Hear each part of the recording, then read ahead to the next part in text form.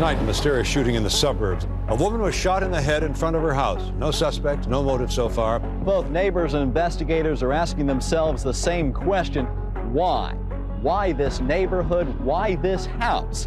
Why would anyone want to kill Mary Jo Buttafuoco? The first time we heard that a woman had been shot on the doorstep of her suburban house, I think we all thought that it was a home invasion. It happened yesterday in broad daylight. There were no screams, no evidence of a struggle. The next day, in the paper, Newsday, the Post, a woman gets shot in Massapequa. It was all over the place on the news. Tonight, the wife, Mary Jo Buttafuoco, is in critical condition at Nassau County Medical Center. This kind of thing doesn't happen to people like her. She's the all-American mother and woman and wife. The detectives didn't know what it was. The neighbors didn't know what it was. Reporters had no idea what it was about. Certainly a mystery at this point. Even before people knew who the perpetrator was, it was a big story. I was in the hospital, and I don't know how it happened or when it happened, but somehow a picture of her was brought to me. I said, that's her. That kid did it. She told me her name was Anne Marie, and they're saying, well, her name is Amy Fisher. And Joe said, she's a customer. I know her father. I've done work on her car. Joe insists that he only knew that it was Amy. The only reason he knew it is because of the T-shirt. Who could have imagined that a 17-year-old high school student would be the person who shot Mary Jo Buttafuoco?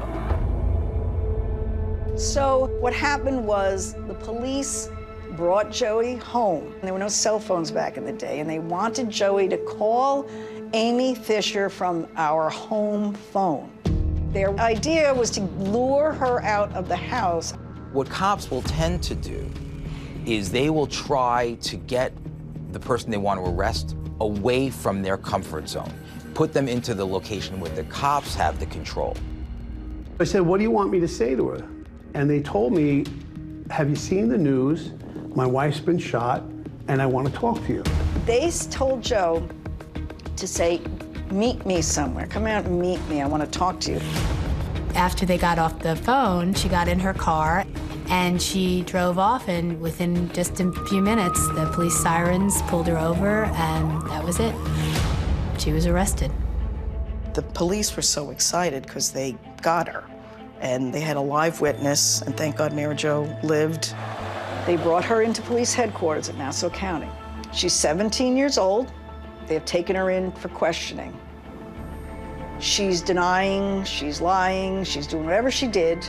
She sat there for 12 hours. They had her in police custody. So at 9 a.m. the next morning, Elliot and Rose Fisher are sitting at the kitchen table frantic because their daughter's been out all night and they have no idea where she was. And the phone rang, and it was the detective saying, better get a lawyer, your daughter's been arrested. Did you do it? And then there was the perp walk. And this little kid is walked in handcuffs to a police car with long hair almost down to her waist and cut-off jeans and a T-shirt. People were astounded. They're like, who is this kid? Were you in love with her husband? The whole story, I think, shifted at that moment. It was the perp walk of Amy Fisher that launched that story. And then we get one of the greatest news headlines ever written. Amy Fisher is dubbed the Long Island Lolita. She is accused of an affair with a married man more than twice her age. She is in jail on charges of trying to kill his wife, and she is only 17 years old. But who is Amy Fisher? Amy Fisher was born August 21st, 1974. She was the only child of Rose and Elliot Fisher. Her mother was Catholic, her father was Jewish. Her parents were middle class. They had a nice home in Merrick, Long Island. Amy Elizabeth Fisher was known by teachers and administrators as a student with average course load and below average grades. She had a beeper back then, before cell phones, and once she was 16, they got her a car. So she was really indulged. Elliot Fisher was Amy Fisher's father. He came into our shop first. And then he shortly brought his daughter Amy in.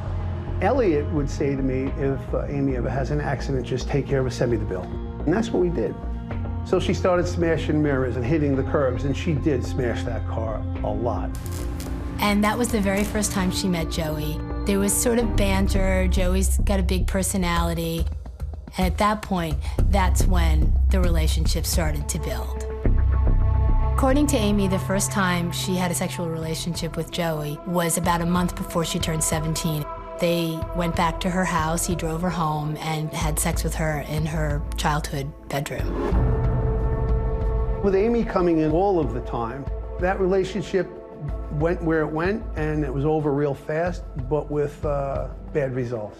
When they begin their romantic involvement, she's 16 years old, he's 36 at the time.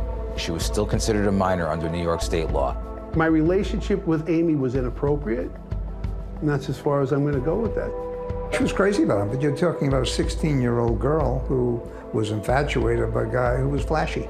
Had a lot of money to spend, took her to nice places. You could say she was naive, but you also have to remember that she was only 16 years old, and once she met Joey, everything really spiraled downhill quickly. I remember getting home from the hospital. Every news van in the United States of America came and parked in front of my house, on the side of the house. Reporters coming out of the woodwork. The privacy was gone. It was absolutely gone, and that was rough. I'm alive, but I lost a lot of weight. I weighed like 89 pounds. I could hardly walk because my equilibrium was thrown off. She feels lousy. I thank God she feels anything, okay?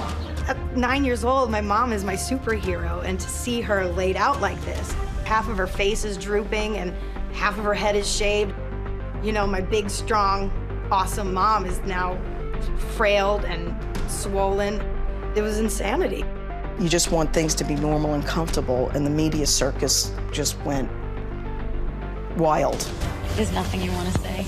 Not at this time. Okay, will there be something in the future? I imagine there will be. The story was an attempted murder case for like 2 or 3 days. And then after that, the motive for the shooting took over that story. She's charged with shooting her lover's wife. A Long Island teenager drawn to an older man, a married man. Police say it was a secret affair that went from passion to rage. It wasn't about the shooting anymore. It was about Amy and Joey. Was she an innocent led astray by an older man, or was she the Long Island Lolita? Did you know she was obsessed with you? No. You never did anything to lead her on? Absolutely not. Never. Joey is a fabulous liar. I did not realize that then. I didn't realize how much he manipulated me and how much he lied to me, but he did. She's the daughter of a customer, Mr. Fisher's daughter. And that's all she is to me. Once she got arrested, she claims it was an accident. Amy's version of events was that we struggled and fought over the gun, and the gun accidentally went off. There were only 2 people on that step that day, me and her. She was there to kill me. Detectives learned that Amy Fisher had recruited a cast of characters to work with her. 2 men have come forward tonight saying Amy Fisher approached them months ago, begging them to help her kill Mary Jo Buttafuoco. Hi everyone, George Stephanopoulos here. Thanks for checking out the ABC News YouTube channel. If you'd like to get more videos, show highlights, and watch live event coverage, click on the right over here to subscribe to our channel, and don't forget to download the ABC News app for breaking news alerts. Thanks for watching.